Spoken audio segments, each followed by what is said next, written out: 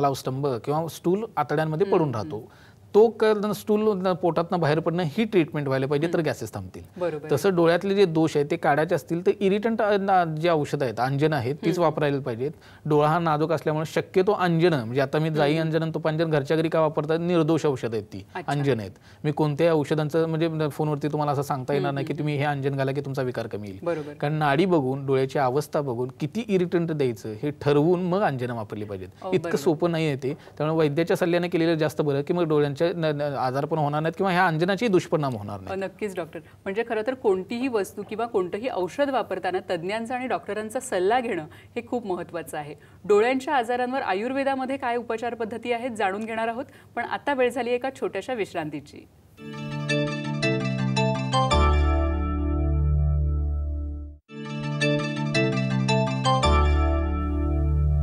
नमस्कार. ब्रेक नंतर पुन्हा एकदा सगळ्यांचं मनपूर्वक स्वागत. आजचा आपल्या चर्चेचा विषय आहे डोळ्यांचे आजार आणि आयुर्वेदिक उपचार, आणि आपल्याला मार्गदर्शन करतात डॉक्टर आबासाहेब गडदे. सरांचे क्लिनिक्स मगाशी सांगितल्याप्रमाणे ठाणे, मुंबई, पुणे आणि नाशिक इथं आहेत.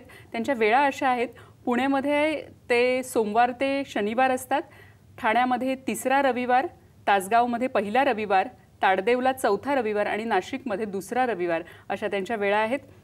डॉक्टर, आपण मगाशी मधुमेह आणि डोळ्यांचे आजार ह्याच्याविषयी बोलत होतो, तर मधुमेहाचे तुम्ही वेगवेगळे प्रकार आयुर्वेदानुसार सांगत होता, तर त्याबद्दल आपण बोलूया. मगाशी जे मी सांगितलं की आयुर्वेदानुसार मधुमेहाचे म्हणजे प्रमेहाचे 20 प्रकार आहेत, त्यातला एक प्रकार म्हणजे मधुमेह आहे.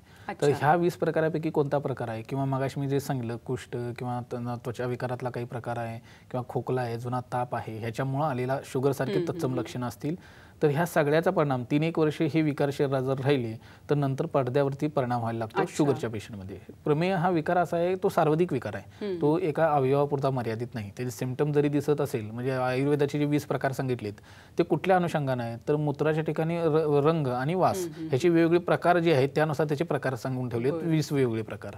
पण ते सार्वत्रिक आहे. मूत्र किंवा मल ह्या ज्या गोष्टी आहेत ते शरीरातले टॉक्झिन्स बाहेर फेकण्याच्या हिशोबाने उपयोगी पडतात, आणि ते कोणत्या पद्धतीने दूषित होतात त्यानुसार मूत्राचा रंग काय आणि वास काय ह्याच्यानुसार तो प्रमेहाचा प्रकार पडतो. कोणतेही विकार असो, मधुमेहाचा कोणताही प्रकार असो, 3-1 वर्षाच्या पेक्षा जास्त जे शरीरात राहायला लागलात की अल्टिमेटली त्याचा परिणाम डोळ्यांवरती यायला लागतो. काही दिवस सुरुवातीला आपली व्हिजन कमी आहे असं दिसायला लागतं, नंतर पडद्यावरती स्पॉट येऊन नंतर ब्लिडिंग व्हायला लागतं. आधुनिक शास्त्रात त्याची ट्रीटमेंट मर्यादित राहते. मर्यादित म्हणजे काय, त्याला लेझर, ज्या वेळेला तुम्हाला स्पॉट आहे त्यावेळेला त्यांच्याकडे ट्रीटमेंट काही नाही. ज्यावेळी ब्लिडिंग होतं आणि व्हिजन लॉस व्हायला लागतो किंवा अगदीच बंद होतं त्यावेळेला ते लेझर करतात. लेझर म्हणजे बोलीभाषेत सांगत आपण वेल्डिंग कसं करतो तसा प्रकार आहे तो. लेझर करायचे, पडद्यावरती जिथं लीक झाली, जिथली ती रक्तवाहिनी तुटली ते फक्त तिथं जाळून टाकायची, जेणेकरून तिथनं रक्त परत येणार नाही. आणि मग काय अशी औषधं काही द्यायची जेणेकरून रक्त ॲब्झॉर्ब केलं जाईल.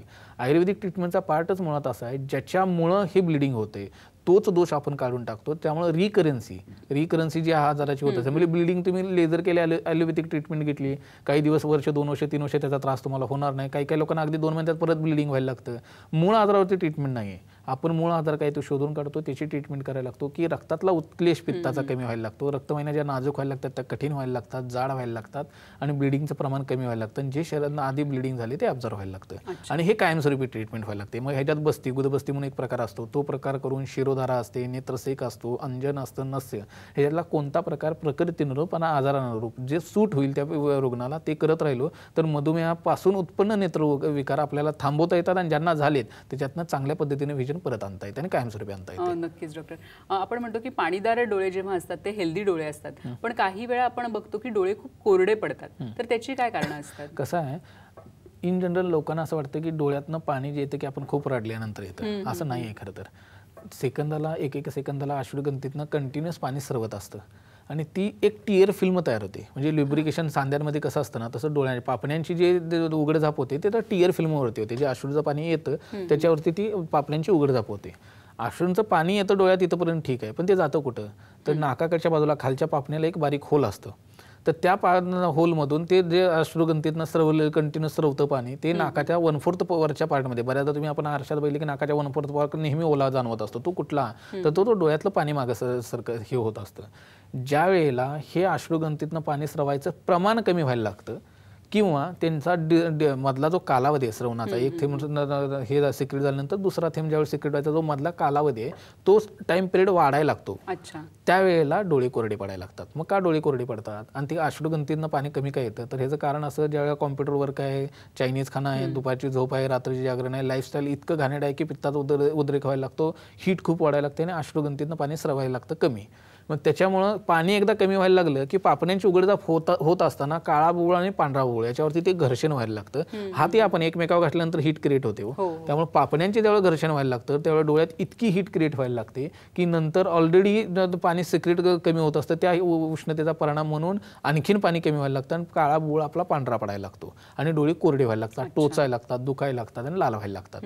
मग ह्याच्यात आधुनिक शास्त्राने ट्रीटमेंट काय आहे तर लुब्रिकेशन. म्हणजे सुरुवातीला असं होतं की लुब्रिकंट जे ड्रॉप दिले जातात ते सुरुवातीला काही दिवस टाकले की पहिले सकाळी ड्रॉप टाकले 2 की 4 तासापर्यंत त्याचा परिणाम राहतो.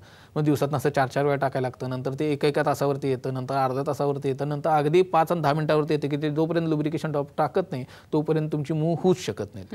आपण आयुर्वेदिक पद्धतीनं अश्रुग्रंथींवरती काही लेप दिले जातात, डोळ्यावरती काही लेप दिले जातात आणि जो कोरडेपणा आलाय, जे मग आता कॉम्प्युटरवर करून कोरडेपणा आलाय, चायनीज खाऊन कोरडेपणा आलाय, रात्रीचं जागरण नाईट शिफ्ट आहे त्याच्यामुळे कोरडेपणा आलाय, त्याच्यानुसार पित्ताची ह्या वेगवेगळ्या गोष्टीनं पित्तच खराब होतं, पण कोणत्या पद्धतीनं खराब झाले ते बघून आपण ट्रीटमेंट केली तर तो कोरडेपणा कमी येतो आणि तो आपल्याला म्हणजे लुब्रिकेशन ड्रॉप बंद करता येतं आणि ट्रीटमेंट चांगल्या पद्धतीने करू. नक्कीच डॉक्टर, खरं तर बोलण्यासारखं खूप आहे पण कार्यक्रमाची वेळ संपत आली. अगदी जाता जाता शेवटी सांगा की लासूर म्हणजे काय, कारण हा प्रश्न बऱ्याच लोकांना भेडसावत असतो. मगाशी मी जे सांगितलं की ज्या होलमधून पापणीच्या खालच्या होलमधून ते पाणी नाकात उतरत असतं ते जो तो कॅनल आहे, तो जो ट्रॅक आहे तो ब्लॉक व्हायला लागतो, त्याला म्हणायचं लासूर. ते पाणी त्याच्यातनं उतरत नसेल की मग डोळ्यातनं पाणी यायला लागतं आणि त्याच्यात पस फॉर्मेशन त्या कॅनलमध्ये व्हायला लागतं. ह्याच्यात ॲलोपॅथिकनुसार ते शस्त्रकर्म करून ते ओपन करतात, पण काही दिवसांनी परत होतं. मूळ आजार पित्ताचा उद्रेक असल्यामुळे शरीरात कोत तयार व्हायला लागतो, टिश्यू जे आहे ते डेड व्हायला लागतं आणि पस फॉर्मेशन व्हायला लागतं, त्याला म्हणायचं लासूर. आयुर्वेदानुसार जसे जर नाडीवरणाची जर ट्रीटमेंट करायला लागलो तर लासूर हे कायमस्वरूपी बरं करता येण्यासारखा आजार आहे. फक्त त्याची अवस्था फार महत्त्वाची आहे, कोणत्या अवस्थेत पेशंट येतो त्यानुसार तो बरा होणार की काय आयुष्यभर टेम्पररी एखादा औषध चालू ठेवायला लागणार हे ठरवायला लागतं आपल्याला. नक्कीच डॉक्टर, आज तुम्ही इथे आलात आणि खरंच खूप वेगवेगळे विषय होते, म्हणजे फक्त विषय डोळ्यांचा होता पण त्यामागे अनेक आजार दडलेले होते. या सगळ्यांची आपण विस्तृत माहिती करून दिलीत. सामसंजीवनीच्या संपूर्ण टीमतर्फे मी आपली मनपूर्वक आभारी आहे. दर्शक हो, पुन्हा भेटूया सामसंजीवनीच्या नवीन एपिसोडमध्ये नवीन विषयासह.